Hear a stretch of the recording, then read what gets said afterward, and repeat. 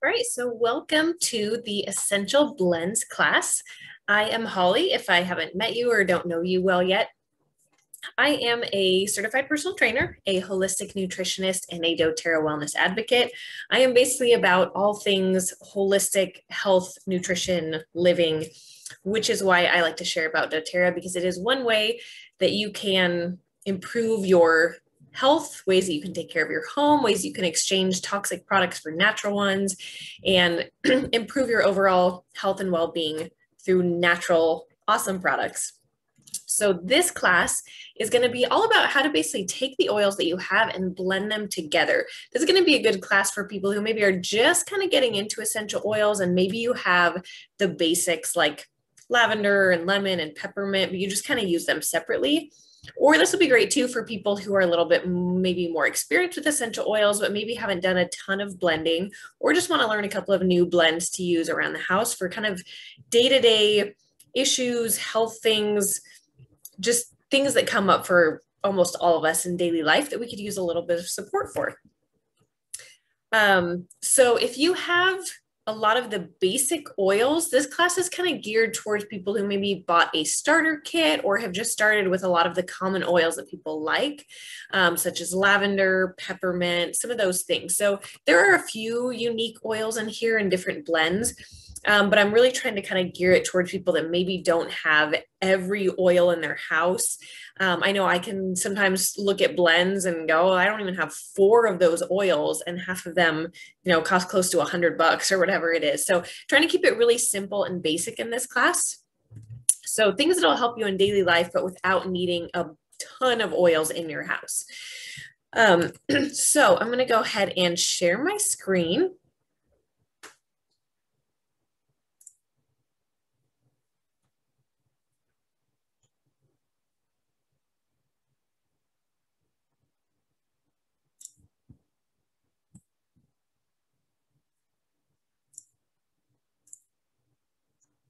Okay, and then give me 1 second so I can present to you. So you actually have something to look at. Now, what I'm going to be showing you right now is the PDF that you get when you attend this class. So I have put all of the notes, everything I'm going to talk about into this PDF for you. So you don't even have to take notes on all these. You don't need to scramble to write down every blend. It's right here for you. So this is the Essential Blends PDF that we're going to be going through. And one thing I want you to keep in mind as we start to roll through these blends is everything here I've laid out in a roller version and a diffuser version, because I know it's helpful to have both options. And maybe some people don't like to diffuse so much, or some people don't really use rollers. So I've put both types of blends in here. They're all pretty much the same oils, but typically when you're using a diffuser, you're going to use less oils because you're just using it for maybe a couple hours or part of a day. Whereas the roller, you need a stronger consistency because you're going to be using that same roller for probably months to come. Sorry, one quick sip of water. And then what I want you to keep in mind too is that with all of these blends, you can play with them and make them yours. So everyone's going to react a little bit differently. Everyone's going to like certain oils more than another. Some people are going to be overwhelmed by a few drops of certain oil, and some people are going to love that. So this is a general guideline of kind of the approximate amount of oils I like to use and that are pretty gentle without being overwhelming. But feel free to experiment. You might need to start with a lower amount of oils and increase, or this might not be enough for you. We wanted a little bit stronger smell or more potency in your roller, and you can add to that. So these aren't set in stone. Feel free to experiment, try them out, see what works for you. But what's always good to do is start at the lowest effective dose, if you will, and then build on that. So start with less oils. Less is always more with essential oils. And then if that's not quite giving you the results you want, or even just the smell, the aroma that you want in your home, then you can add more to it. The other thing to keep in mind is that when I'm talking about all of these roller blends, I'm referring to this type of roller. So a 10 ml roller. This is the standard size of roller that you would be using. So when I'm giving you the roller recipes in here, this is what it's for. So what you will do is put all of your drops of oil in here and then fill the rest up with something like fractionated coconut oil or whatever carrier oil that you like and prefer. So put the drops in first, because sometimes if you fill it up with oil first, you'll accidentally fill too high. And then when you add in your oils, you've got a mess going on. So start with the oils first, then add in your carrier oil. Fractionated coconut oil is one of my favorites because it's very light. It goes on very smoothly. It's not overly thick or greasy. There's no smell to it or anything. So it works really well. So this is what I'm talking about with a roller. You can always use like a 5 ml roller. I have those too. Like this type of size that I actually have a dropper bottle in. So you just half the recipe basically. Okay, so with that in mind, let's go ahead and get started. So we're going to start with some basic health things a lot of us deal with. So seasonal support.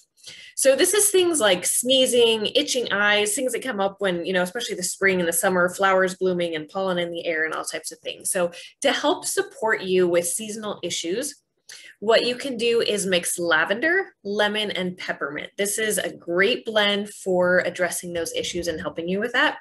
I also think it's just a really nice blend to diffuse. I put it on, I think a few weeks ago for helping with sneezing and sniffling and things, and then realized I just love the way that it smells. It's a nice one, I think, to start the day. It's very bright and fresh.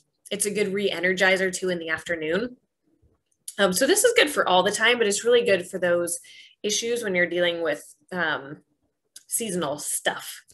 So what you would do in the roller, 4 drops of lavender, 4 drops of lemon, 4 drops of peppermint. So it's just equal across the board. What you'll do in a diffuser is probably about half that. Now, a note with diffusers, kind of like rollers, is they're going to vary. So again, you're going to have to experiment with this. I have all different size diffusers at home. Like I have this one back here that holds a pretty good amount of water. I want to say maybe like 30 ml, excuse me. And then I have others that hold maybe half the amount of water or less.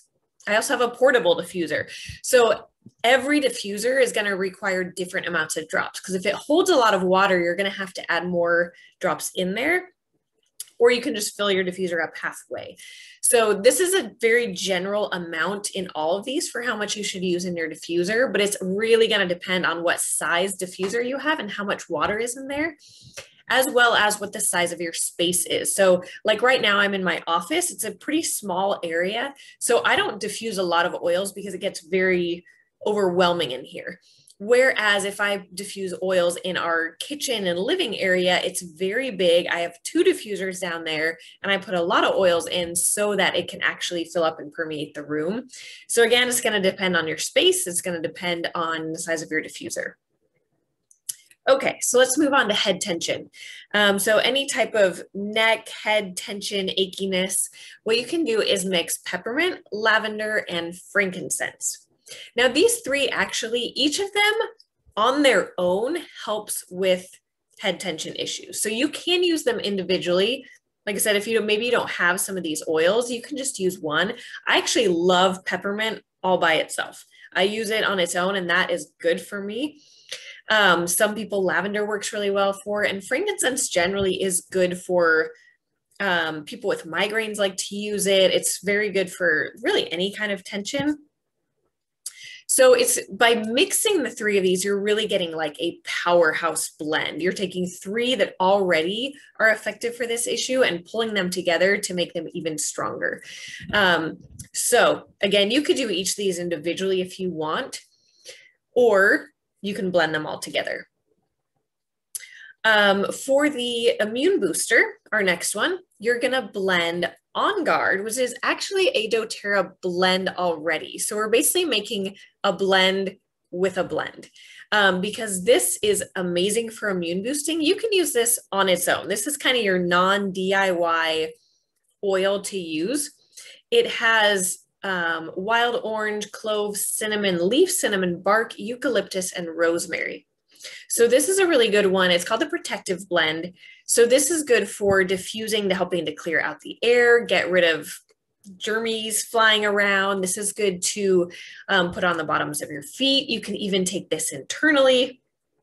So this one's great on its own. But again, if you kind of want to turn it into a really powerhouse blend, like an extra boost, maybe for a time when you know you're feeling run down and sickness could be on the verge, or maybe you're about to travel, or you came home from traveling, or you've been really stressed out, or your kids are sick or something, and you really need as much potency as you can get. Or you just like the smell better, then what I really like to do is this plus frankincense plus lemon. So we're doing 5 drops of On Guard, 5 drops of lemon, and 2 drops of frankincense.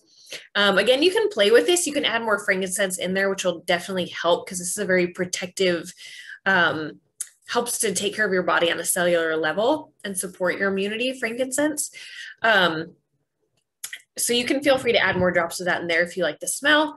And then lemon just kind of is in that same boat of helping to clear the air, help to fight off bacteria and things like that. So all of those put together is a really powerful blend. So again, you can put it in a roller or put it in the diffuser and just diffuse it throughout the day.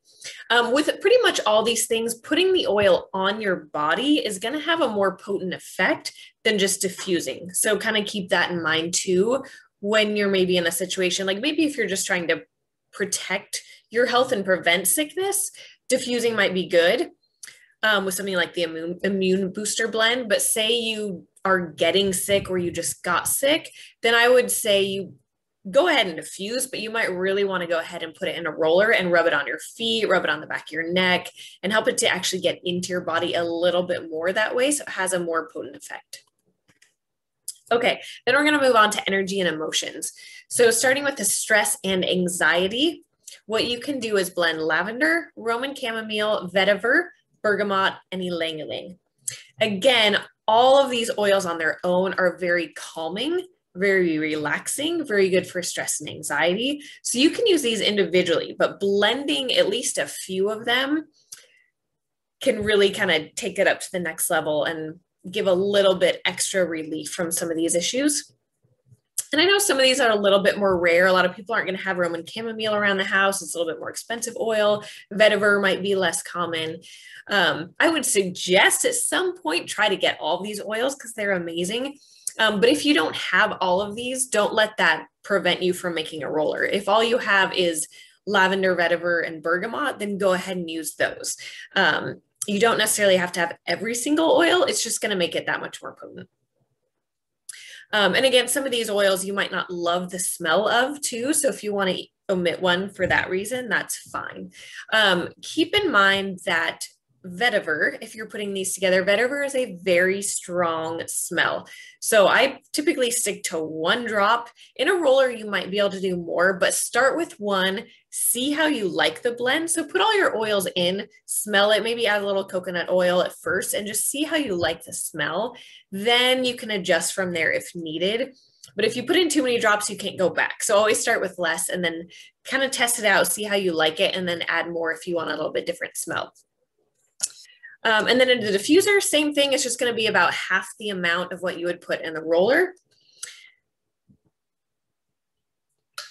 And then the non-DIY for this would be our adaptive blend, a doTERRA adaptive blend, which is the calming blend.